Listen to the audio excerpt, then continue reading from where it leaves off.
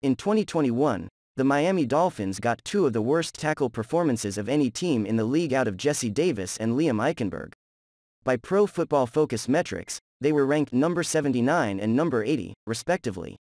Their struggles impacted just about everything that Miami and Tua Tagovailoa wanted to do.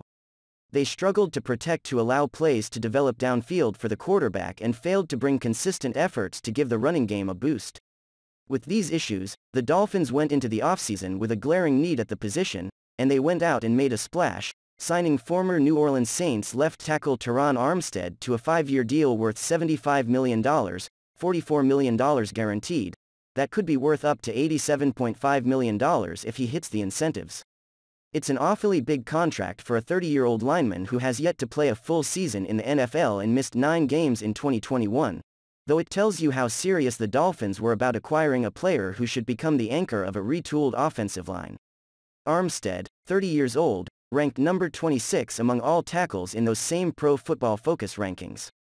When he's been healthy, he's been one of the premier left tackles in the league, making 3 straight Pro Bowls in 2018, 2019 and 2020.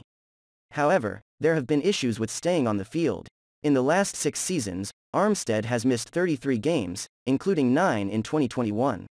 While that's an issue, it's a risk the Dolphins were apparently willing to take on.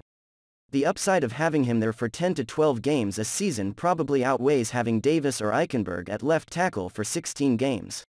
This move, along with the additions of Connor Williams, Alec Ingold, Chase Edmonds and Raheem Mostert, should make this offense much more well-rounded and efficient. There's also the added bonus that addressing left tackle allows general manager Chris Grier and the rest of the decision-makers to have more options when it comes to this year's draft. They should no longer feel compelled to address tackle in the first round like they likely would have if they didn't sign Armstead. Instead, they can draft for the best available player or address other needs like wide receiver, interior offensive lineman or linebacker.